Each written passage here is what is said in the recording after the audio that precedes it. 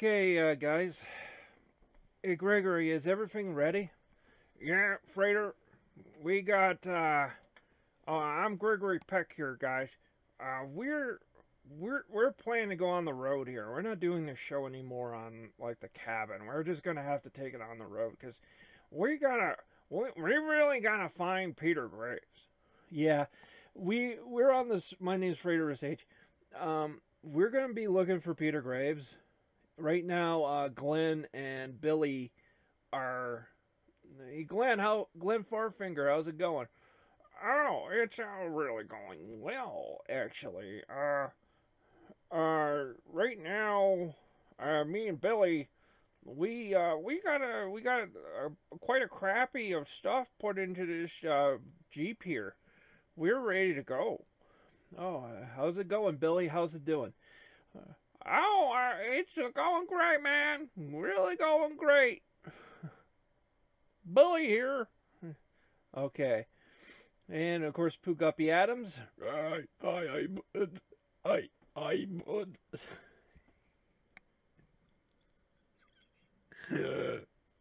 you laughing? I put cinder blocks in. I put cinder blocks in the trunk. Why did you put cinder blocks in the trunk? Why did you do that?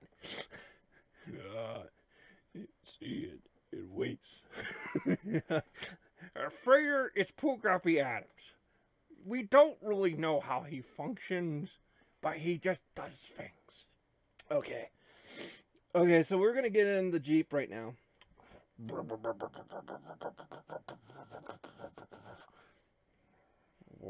What's that noise? That was the sound of the Jeep. Frater, are you making car sounds on a podcast? What are we that low tech? Is the PS4 not capable of something? Can't you just throw in Grand Theft Auto 5 and record some sounds or something? Okay, but the point is we're in the vehicle. Of course. Okay. Okay, guys, now we might as well have our conversation, while we're driving here, looking for Peter Graves. He's a former host of Biography. And we really can't do the show without him. We gotta find him. Now, IG88. Oh, hey, IG88. How's it going? He's doing good. So he mentioned in that audio recording last episode, he mentioned that he is on some space station. Wasn't that? No. It was space station. Actually, it was a space station. I think Pooguppy's got it. That was what he said. So apparently I guess we gotta go to space at some point. So maybe we can find Peter Graves that way. But for now, we're driving through the roads here of Minnesota. So guys, like, I am very ashamed to say it, that we're on episode 4 and we've not mentioned the new Nintendo Switch. Yeah, I was wondering why you not bringing this up. You own one. I actually own one. Yeah, I got a Nintendo Switch by luck. I basically was one of those guys who was watching the Nintendo conference, and the infamous Nintendo conference. It was a really weird conference, especially when they kept showing off the 1-2 Switch, and the 1-2 Switch just looks like something they would play at like Six Flags or Cedar Park or Disney World or something, and it's not a video game. It's just something you can easily do this game with your friends. And so, as you can guess, I did not pre-order that game with the system. There's no way. And I'm sorry, I apologize. It's not a game. So I got Breath of the Wild and Bomberman. Oh, that Bomberman's good. Oh yeah, it is. Breath of the Wild is very good. It's very addicting, and it's probably the best Zelda ever made. Some people say no. They'll say, well, the hang up appears to be with people that keeps this game from even being better than Twilight Princess is that it's got these very destructible weapons. And the reality is I think that makes a necessity. I actually think it's a really good system because it makes everything that is dropped in the world important. It makes a necessity, a survival necessity for everything. Because if weapons weren't destructible, then every time one of those creatures drops a club, you wouldn't pick it up. Why would you pick that up once you have a decent sword? It would be just a weapon you pick up in the beginning of the game. But now it's kind of like, yeah, you want to have at least one or two of those clubs in your inventory because you don't know. You don't know what's coming around the corner. And so that's the way it is. Oh, yeah. I really like Breath of the Wild. Didn't at one point you were saying you only play Mr. Coleco or something? You only play Coleco? Oh, I still have great reverence for ColecoVision. And it's a system that I love. But hey, I tried this Breath of the Wild game and it's good. It's really good. Yeah. So do you still think Xbox sucks? Remember that you made a video on YouTube? It was only 2 seconds or something like that. And you just said Xbox sucks. Yeah, I still think Xbox sucks. In fact, what's really funny, Frater, is that video was meant to piss off little fanboys. It was. And then everyone loved it. Because then the Xbox One came out. And then now the video is seen as like a beautiful video. Then all of a sudden I can't even remember what happened to those videos. They just disappeared. You disappeared. I disappeared. I don't know what happened. Yeah, I think that's a conversation for another day. I think so. So, Pooh Guppy, what have you been playing? I've been lifting. Oh God, he's been lifting cinder blocks all day. I love cinder blocks. That's the game I play. Did you know there's a new Tetris coming out? Yeah, there's a new Tetris with Puyo Puyo. I never played that. I never played it either. And yeah, that would be cool to own it for that. Well, we're gonna play more Skyrim. We're still on I was still on the quest to find Pooh Guppy Adams. We're getting close to a possible Air Force base to possibly get some information. We'll see you guys. So we're back playing more Skyrim. And me and Gregory Peck here and Pooh Guppy when he wants to chime in. How are you playing this in the car? That's a good point. I have one of those like power pack surplus things or something. And you're still out there teasing that dragon. Frater, there's a great deal of things we need to talk about. Number one is why you pick on dragons so much. They're funny. They are funny. And another thing, isn't there video footage of you killing that dragon and now it's just back? Apparently there's some kind of time paradox going on. Well, that might explain where Peter Graves went to. You better hide. You better not piss him off. Or you're going to get chased by giants. You're going to get chased by dragons. You're going to get chased by snuggle-wumple-bushes. You're going to get chased by every kind of character.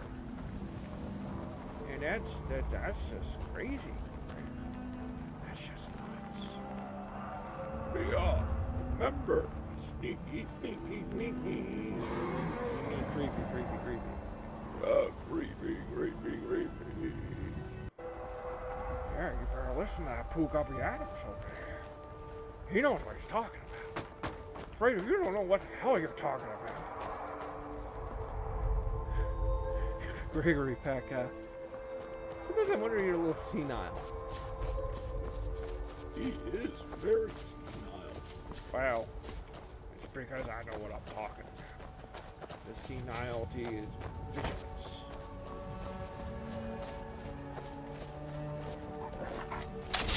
Okay.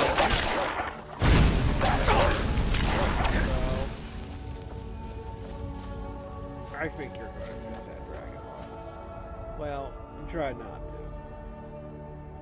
to. I think what my plan is to head towards those mountains. Those mountains are so beautiful. You know, one time in life I always thought of myself as a mountain climber. Oh God, here he goes with this story. I always saw myself as a mountain climber. You know, just hey, Giant, you want to hear my rock climbing story? It's really good. You're gonna love it. You know, there's a bribery button on this controller, right, guys? I really don't think there's a bribery button. I think there is. This guy deserves a little bit more. Don't you think? I really think so. Yeah, I'm gonna give him a little 500 gold or something. Sorcerer! Sorcerer! Sorcerer! Where did it go? Hey, just listen there. He's a magic giant. He's magic. Yeah, you're right, Poop-Uppy.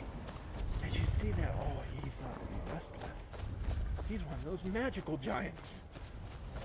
Yeah, Frater, I wouldn't mess with him. I would not mess with him. I would just move on. Yeah. Okay. These secrets I lay down, knowing full well that none may take advantage of them. I am upon my deathbed, and I loathe to see knowledge of any loss to the mists of time. These foolish reminiscences of an old man, or the insights of a master enchanter. I care not, which is well known that enchanting is limited. Frater, yeah? You do realize that when you do the recording for this, it's not going to sync up. You're going to be like talking off camera, and everyone will think you went nuts. Whoa, those two are fighting over there. Oh, have you ever had an argument with your pet before? Yeah, you're right. So, I was going to say, you know, I wanted to give him some money or something, some extra, because I think hey, you got an itchy back. I can help you with that. Hold on. Oh, you did it now! You did it now! Hey, his back was itchy. Hey, back off, man. Back off. Oh, just another wumpa push. Oh, you did it.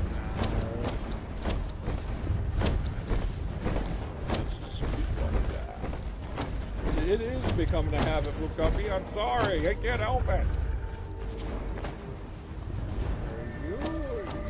Yo, here comes another episode where you piss off a giant. What is wrong with you, Frater? Didn't mean to. He had an itchy back, guys. You saw that. Ow. Yeah, you saw that. He did an itchy. He did the back rub. Well, here's the problem. When you try to itch a person's back with a katana, it causes problems. wait. Guys, they don't go in the water. You don't go in the water.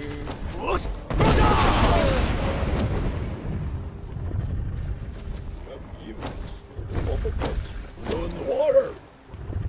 No, he won't. Yeah. Giants, they think they know it all. Oh, ow. Yeah, you really shouldn't be messing with a giant bully. It's, Now, guys, understand I was just trying to itch your back. It is true. This katana's too sharp. I do admit that. But you got it back. You just got it back. You know? Yeah, he will. So, I tell you what. You got a little something on your face there. Sorry.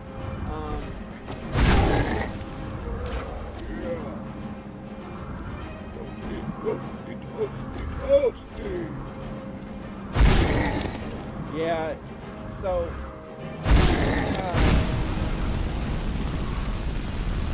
this isn't really effective. Is it? No. But this does. It's just you and these giants.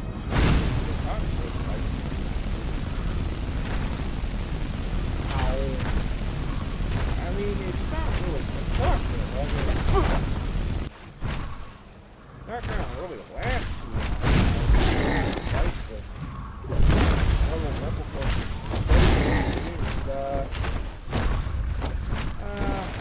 Yeah, you're.